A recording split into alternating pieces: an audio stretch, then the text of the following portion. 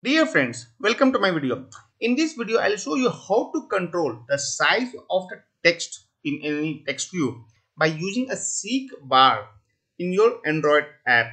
So we'll also do one thing, we'll create a floating video and we'll see how we can control the size of the text inside that floating video, and the seek bar will also be inside the floating video. There is a little bit of challenge, so we'll see how we can do that in that. So we can name this app as size of text seek bar. You can name it anything, so it doesn't matter. And I click finish and wait for the environment to load up. Once the environment loads up, this kind of window will come up. And first and foremost, what we'll do is we'll create our floating window layout. So in this layout resource, you can just go and create layout resource file, and you can name it anything. So we'll name it pop-up window. I think, yeah, so it should be small letters, otherwise it was giving some warning in the down below if you have noticed. So click OK, and once it creates, it comes up, it will be like of course an empty layout. Is by default has given me a constraint layout, but I think that's fine, I will live with that. And the things which I will add, okay, so this will be my pop-up layout which I will call from the main layout. So we'll design the main layout later. First let's finish up this window. So first and foremost, what I will need is I will need a seek bar. So this is what we'll use to control our text size. So just drag and drop, it should come here, and probably expand it. No, sorry about that. Yeah, you can control the size using attributes here also, or whatever. Yeah, and then I'll give some constraints. I'll probably pull it to the topmost, because anyway this will be a pop-up window which will float on the on my main window. So I'll just probably make it somewhere top like this. Yeah. And what else? So ideal, keep it seek bar. And progress, probably if there is something called progress, I'll by default make it 50 or somewhere in middle. So progress will be 50. Max and min, I'm leaving it as it is, because I think by default it's 100 the max. So if you notice, if when you put 50 it came in middle. And that's all is what I think as of now I will need over here. I'll then put a text view, and no, I think I need to just increase the size of this text view, and you can make it whatever like you're comfortable with. And then we will have to add constraints. You can add the constraints.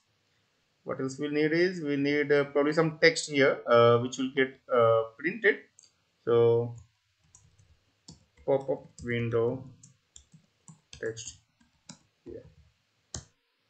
Okay, and I think that's all is what I need as of now.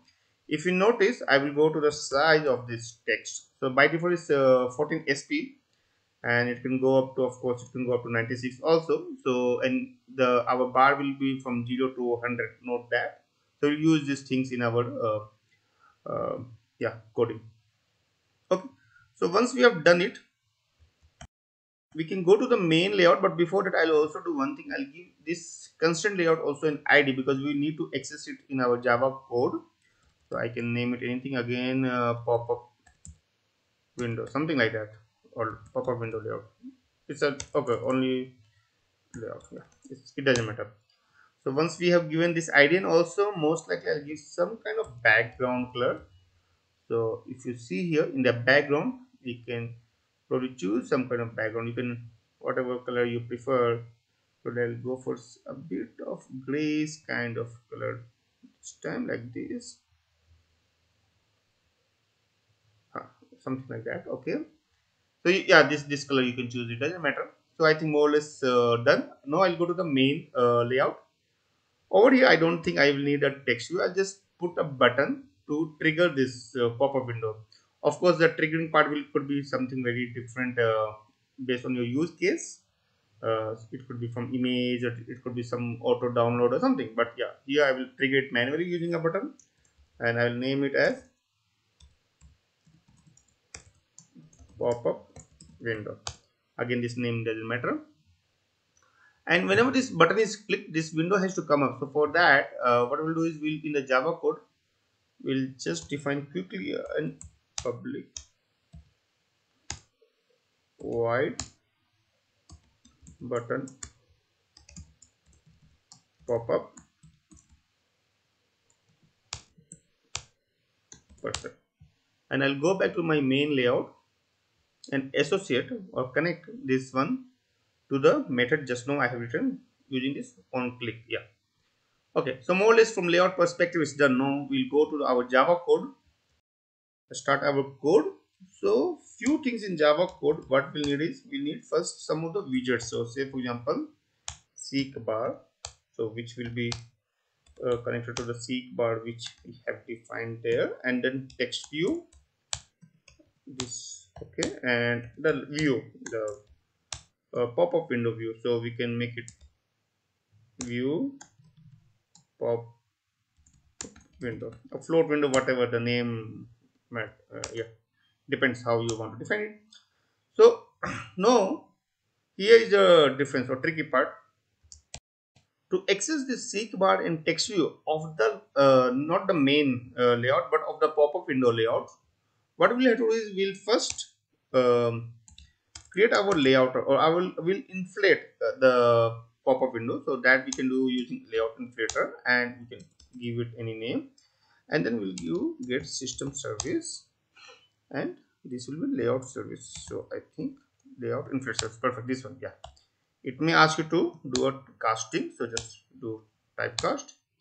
Perfect. And once we have done it, then we can inflate it. So layout inflater dot inflate, and here we have to inflate our pop-up window layout. So again there is some, so here I'm not sure why it's giving that error. So if I go back to my pop-up window, and here what I can see is the ID is something different. So I think I should have chosen this one and not that. So after this, what I can also do is, wait a minute. So it's giving some error. If I go back here and see, okay, and then if I give it null because it should be root. Okay, no, it's fine. Yeah. So what I was trying to show over here is we have now initiated or inflated the view of this particular layout, and now we will be using this particular view to assign or to define our variables, the local variables seek bar and the other one. So here by default what we do is get or we do find view by ID, but since these are a part of this pop-up window, so what we'll do is we'll do view pop-up window view find view by ID r dot id dot and seek bar, of course, and the same we'll do for the text view. So view pop-up window find view by ID r dot id dot text view. Yeah. So once we have done it, then what we'll do is we'll put a listener to seek bar. So what we'll do is we'll do set on seek bar change listener. So whenever the seek bar changes, like whenever we move this seek bar in the layout, this listener should be called or will get invoked. And what we can do over here is on we can just define a new listener, and here by default it gives you three methods: on a start tracking touch, stop tracking touch, and progress change. I think we will just need is on progress change. And over here what we'll do is we will just set text size, and we can use this I will be the returning the current progress after the change. The progress has changed, so that one. And here if you notice, so I will change from 0 to 100, although the text size will also vary from 0 to 100, but I think it may be good to make it a little shorter. Probably divided by 3 will be good. So when it reaches to 100, that's the maximum value, the text size will be around 33. Perfect. So now in this method button pop-up method we can do our coding. So what we'll do is we'll define a, no, not find view by ID, I think I just wanted a final keyword, yeah, pop-up window, and I will define a variable called pop-up window and new pop-up window, and the arguments could be, I think the first argument could be the view itself, and then the